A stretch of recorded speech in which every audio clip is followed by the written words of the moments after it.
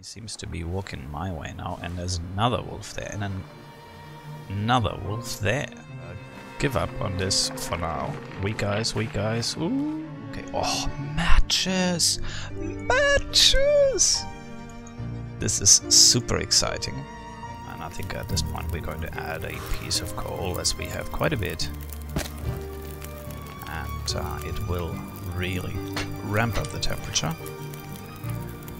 Now it feels like our plus 12, which is great. Or are we... Did I actually end up with hypothermia here? Oh, no. Something's making me feel tired. Yeah, no kidding. This is very sad. I, in the last moment, got hypothermia.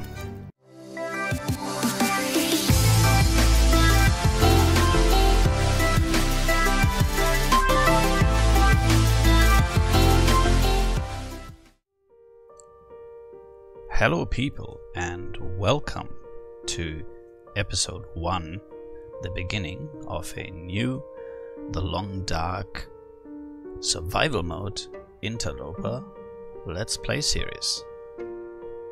Now this is a very challenging game in Interloper mode, and the hardest part of that mode is actually the beginning, when you start with pretty much nothing, which is what Interloper is all about. So we go into survival mode, Interloper,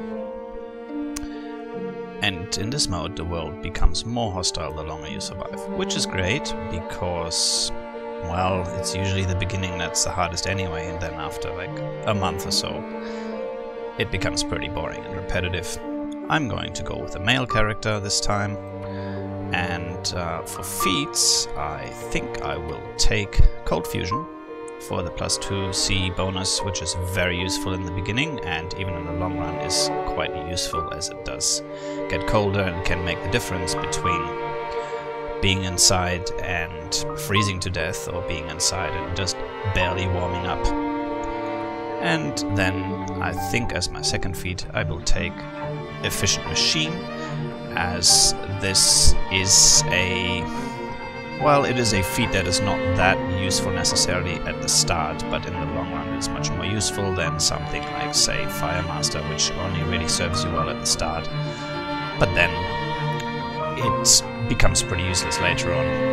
And then, you know, we have torches and things like that in the game. Free Runner and Snowwalker are also very tempting feats to take, but nevertheless I think I will go with Efficient Machine. And we'll call this YouTube Interloper Season 1 and begin it. A mysterious geomagnetic storm has brought your plane crashing down into the northern Canadian wilderness. How long can you survive? It is hard to adapt to chaos, but it can be done. I am living proof of that. It can be done. Kurt Vonnegut in The Breakfast of Champions. Okay, so we start in what looks like the Forlorn Muskeg, and we are starting at a good time of the day. It is midday, which should give me enough time to, I think, gather some supplies and perhaps find the farmstead before the night falls. This is certainly much better than starting off at the top of Timberwolf Mountain in the middle of a blizzard at the beginning of the night, which is a start that can happen. The starts are truly random in this game mode, and they can range anywhere from fairly mild to absolutely brutal. In this case, well, it is kind of somewhere in between, because, well, this is one of the two hardest maps to start off on. There is very little here. Not as little as there is in Timberwolf Mountain, but very close. Now, question is, should I go for the railway track or should I go straight for... Okay, I am starting very close to the actual Pleasant... not Pleasant Valley, what's it called? Mystery Lake map. with the tunnel entrance being right there, and I can go and scale down this cliff. However, I think it would be prudent to go and check out that train wreck before I move on. And ideally the old farmstead too over there. Which, by the way, is one of the only 2 places in the game with a forge, and a forge is absolutely critical in this game mode, because you do not get to find any tools, with the exception of like the hammer and the saw. Everything else you are going to have to craft yourself in the forge, for which you need the hammer and a forge, which you can only find here, as well as in that lighthouse map, which is quite a long way away from here. So I'm going to take those cattailed stalks, because that find some place to escape this cold. means having some calories, which is good. If and when I get to sleep, I will be able to regenerate some health, and health is life, literally, in this game. The lower your health, the more likely you are to die from things like wolf attacks. So you want to ideally always keep it as close to 100% as you possibly can, because yeah, that can very much make the difference between surviving a wolf attack or a bear attack and simply biting the dust.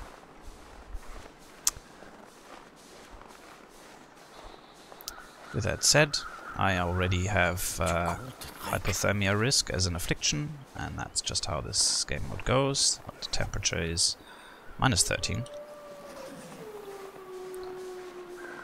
It's not great. It's not great. But... and you'll be thinking, why are you veering off course here all the time to get those bloody cattails? Well, because these cattails are an absolute lifesaver. In terms of, well, for one thing, having unperishable calories, which is extremely useful in this game, as all food normally perishes. And also, they are one of the only sources of food that you can get without hunting anything down.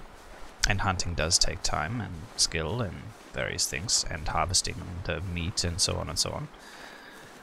And also they provide some much needed tinder, because if you start without the fire starting feat, there is a good chance that you will fail on a lot of attempts to start a fire at the beginning, because you start with level 0 fire starting skill.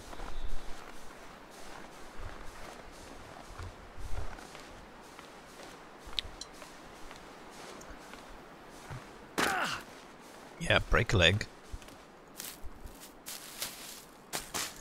Oh, no shortage of cattails. I just really hope that I will find some goodies in that train. Now the thing is, this train has a good chance of having some matches, and there is a wolf, which is disconcerting, since he is that close to that train and right between it and me. Nevertheless, I'm going to just have to see if I can wait him out or make a white berth around him. I really don't want to have a wolf attack right now, because I do not even have a bandage to begin with, which just means finding some old piece of clothing and ripping it apart, or finding an actual bandage, which is unlikely, but he seems to be walking my way now, and there's another wolf there, and another wolf there. Yeah, and I think circumventing all of them is not going to be very realistic, so I think I might actually go and give up on this for now. Weak eyes, weak eyes. Ooh, barely made it. Yeah, there's weak eyes everywhere in this map. It's easy to break in, and yeah, it does break very quickly, and when it does, you get instant hypothermia and you might as well be dead. You will be very cold. And you'll be instantly freezing and instantly going to have to recover somehow, somewhere. If you don't have fire, you know, you have all wet clothes, and it's terrible. Like, you really don't want to be breaking into the ice anywhere in the Canadian wilderness. Just a little tip there.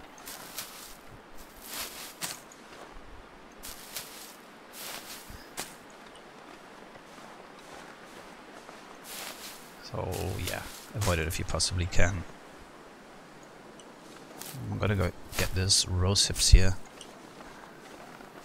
They are going to be useful as medicine, as well as providing a few scant calories when ingested as tea. Now here's more ice. I'm going to run across. Ah, that's not even weak ice. Good.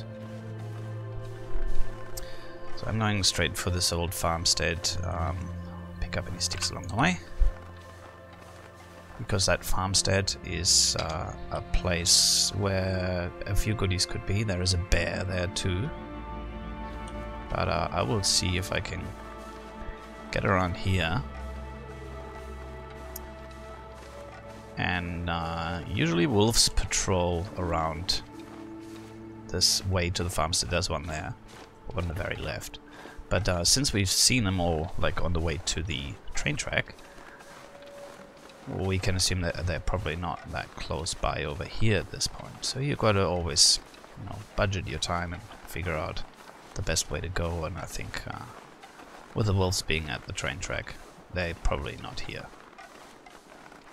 And I don't see any, which is great. Suspicions confirmed. Still, there is no place here to warm up anywhere on this map if you do not have fire of any kind. So finding matches is going to be a huge priority, and if we don't find any here soon, we're going to have to run it to Mystery Lake, which may be... I'm going to get across the ice here. That's the question. I'm going to try. Yeah. Oh, there's a lot of cans here. Another can. Eric, I can't wait to get home. Oh, buddy, I think you probably didn't. Just a bear there in the distance. Okay. Matches, please. Matches, matches, matches. Frozen corpses, nothing. Oh, that's Interloper for you. You will find something only in maybe 20% of the things that you'd search in Interloper. It is very unforgiving. So you have to really look and search, and yeah, don't hold your breath as far as finding goodies goes.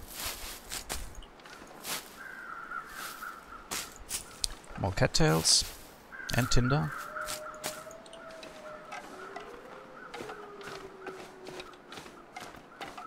Let's make it to this old farmstead. Search the shed. I don't even know if this was here before this. I think it was. Oh, there's quite a bit of coal. That is great. It is heavy, but it is amazing for warming up if you do actually find a way of lighting it. Matches, please. Matches. No matches. Always look the drawers sideways. Sometimes the devs like to hide things in the open drawers, but nothing today. Reclaim wood, I'll take it. More scrap metal. Come on, matches, matches. Nothing. Nothing.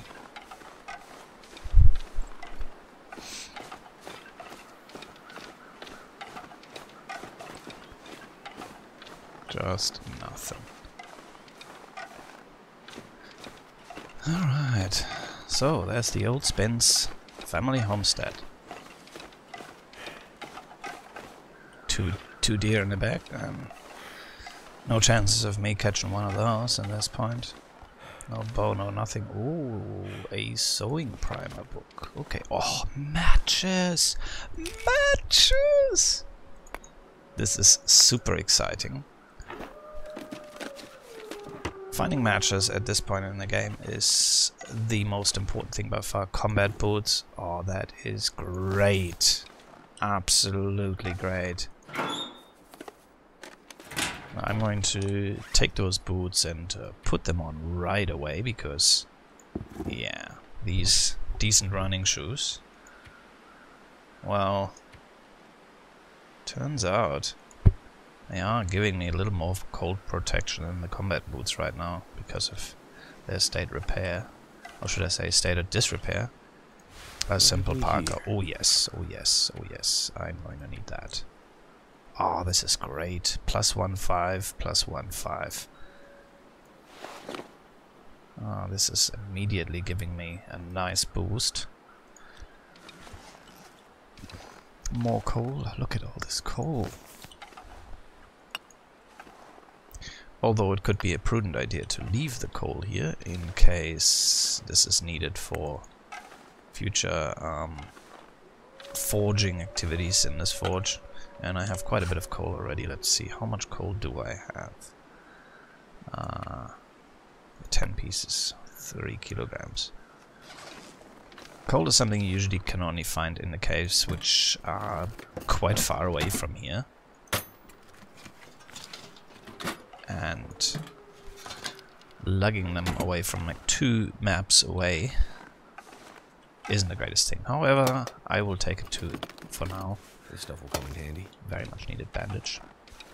Because having that coal now is going to be more important than later. I will be able to carry things later, and I will quite possibly only forge inside the boat anyway. As that boat is a great place to be, and it's, you know, off the side of coastal highway, and it has a lot of goodies anyway. And also the hammer is quite likely to be nearby. Or dog food. Yeah, I'll take it. I'll take it. So I'll take it. Okay. After crawling in here, I'm going to walk up these planks, and only to find the only bed in this entire map. A note left behind. If you want to read what the note says, then please pause here, because I'm not going to read it all out now. Oh, well, actually, I will take it. Now, I could break these crates, and there would be a chance for some goodies being in there. However, this takes a long time without tools. 1 hour for 1 crate, and 1 hour 30 minutes for a large crate. And that is a little too much time to be spending ripping things apart when you are still kind of freezing your butt off. Now, you want to be careful with these planks that you don't harvest them, because if you do, you have no way of getting back up to that bed again. All that said, this stove actually provides quite a bit of warmth, which can benefit you while you are trying to sleep here. It actually allows you to stay warm while you are sleeping. Forge temperature required 150 degrees. Okay. Is this no longer a fireplace? Ah, it is. Take the charcoal. I could actually survey the local area with it. So this is where we are. I'm going to check how we are for temperature. Pretty nice, actually. Pretty sweet. -3 degrees is not too bad. However, I am about to experience hypothermia, which is a big problem, and I will need water in the long run. So I'm going to have to go and bite the bullet and start a fire here. And quite possibly I'm going to have to spend the night traveling after getting a little rest here and cooking up some water. So we will start the fire. And cedar firewood? No, I'll start with a stick.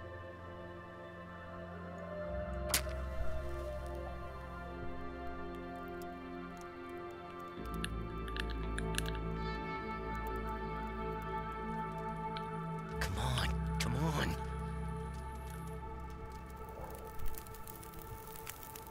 Come on, indeed. And Fire's life out here. it has worked on the first attempt, which is great. Add some sticks, as these sticks do add about 1 degree of extra temperature each. And also, you will not be able to add coal until the forge has been burning for a little while. So let's look here. So cold. I'm going to add 1 seed of firewood. You don't want to be carrying too many of those anyways. They are quite heavy. And see, if I want to add coal, it will say minutes before coal can be added, 20. And that's fine, because we will use that time to go and boil some water. Yes, yes. Alright, recycled can. At least something you start off with, and I believe this is now what you have to use to boil your water. You can no longer... Water unsafe. Okay, cook. Cook it. Okay. Snow, 18 minutes until melted. That is fine by me. Let's go and pass the time until it's ready. Now we have non-potable water. And we have to... Oh, I hear deer. It's the deer I hear. And then take the potable water. See if we can already add some more fuel. And I think at this point we're going to add a piece of coal, as we have quite a bit. And it will really ramp up the temperature. We're now at, feels like, of plus 12, which is great. Or are we... Did I actually end up with hypothermia here? Oh no. Something's making me feel tired. Yeah, no kidding. This is very sad. In the last moment, got hypothermia. I'm not happy about that. Standing above freezing for 24 hours is very difficult, especially at the start of the game.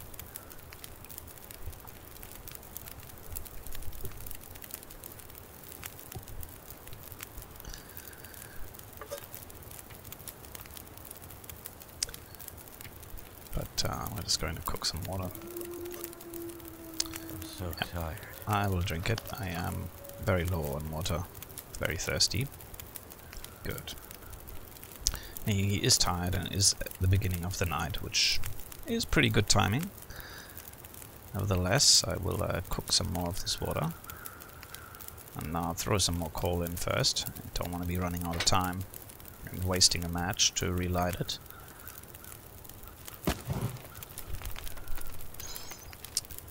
So I have the coal here. Well, that's now you can only do half a liter at a time now. At any given time. Half a liter at a time, and it takes longer than it used to, so they have really made things a little tougher here.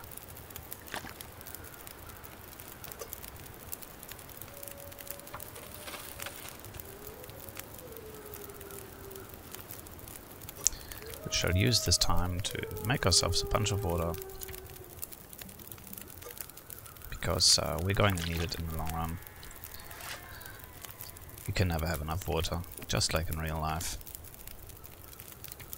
Let's see, how much do we have? 1.47 liters. Not very much. We do have some cattails though, which we can eat before sleeping, and we will need to because our health is very low.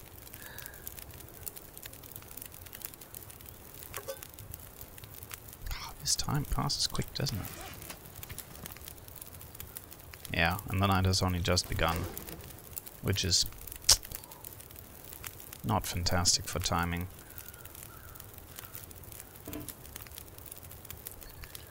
I am going to have to think about how I'm going to do this. I am going to need some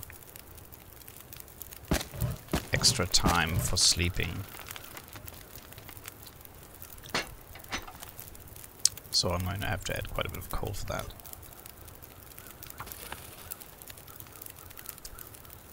and boil this water.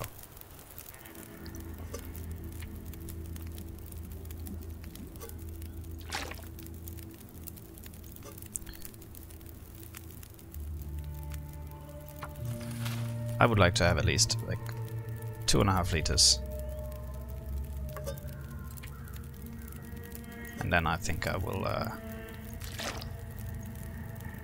pick up the can, add a little bit more coal to the furnace. 2 hours, 3 minutes.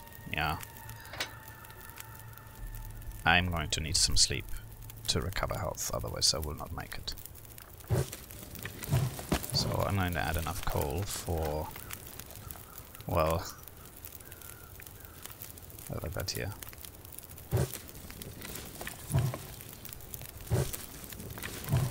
Five hours of sleep will do me very well. And if you can see, being next to the furnace, I am still at a feels like of 44 degrees, which is great. So I'm going to be able to sleep 5 hours. And before doing that, however, I need to eat. First of all, drink.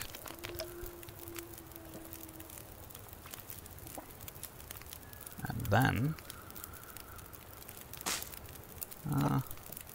let me think here. I'm going to eat this. I'm going to smash open this can of wet dog food and eat that. And, my total calories now are 1077, and that should be enough for 5 hours. I mean, it's definitely more than that, but I know that the fire will go out in 5 hours, so I shouldn't be sleeping without the fire on, as it will probably be very cold. And we have recovered a little bit of health. It is terrible weather, so I'm not going to go out at this point. I think I'm going to just have to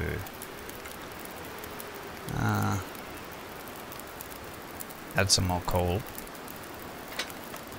Here goes all the coal. Here goes all the coal. I will add some more coal and cedar wood. 3 hours 49 minutes. And that will be enough to go and sleep another 3 hours, and hopefully the weather will be a little better at that point.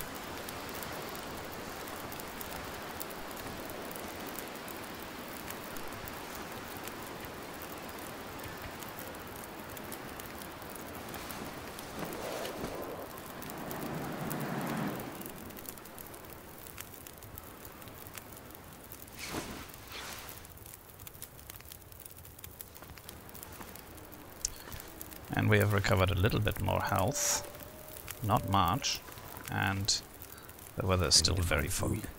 However, we have reached 30 minutes, and I'm going to make this the end of the episode. We will continue this in the next one. Now, if you did like it, then please like it. If you want to be notified about the sequels, then please subscribe and hit the little bell that notifies you when a new video comes, because if you don't hit the bell, you will not be notified. So thank you very much, and we'll see you on the next one, where we will, well, we shall see what we will do.